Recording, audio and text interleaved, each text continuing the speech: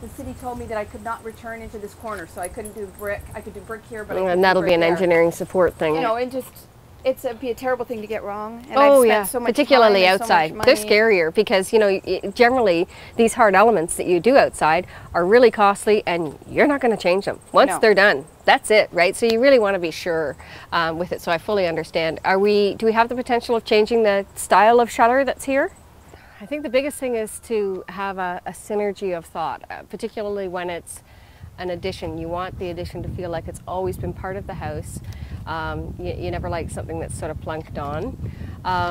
So getting the coloring to feel like it's always been part of here. And today we're going to be deciding as well on eaves troughing and that sort of thing. And it's an area that, you know, a lot of people will just go traditionally white because that's what people do. But in this case, we're going to soften up that eaves troughing so it doesn't show too much. Okay, so let's take a peek at it with brick. So exterior consultations generally are about a half an hour, but sometimes people are into a bigger project where it really is beyond paint.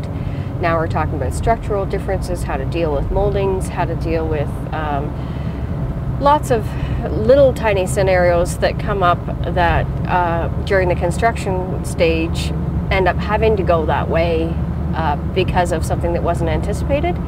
And so it's problem solving, and that's a part of my job that I really enjoy because usually there's an inexpensive way to solve a problem, and people are always just so grateful that they didn't have to, you know, go into their pockets for more to solve a problem when there is an easy solution. There's two different rules for two different areas. You know, your hard elements I always feel, which I refer to as these sort of things that stay with your house, are areas where you want to be a little bit more on the neutral side, and that's not to say that it all needs to be beige, because you can be grays, you can be a lot of different types of neutrals, and then you can interject color and have the flexibility that you need long term, because those are big investments, and it's always a crime when you see a beautifully tiled bathroom and the only reason it's being pulled out is because of the color.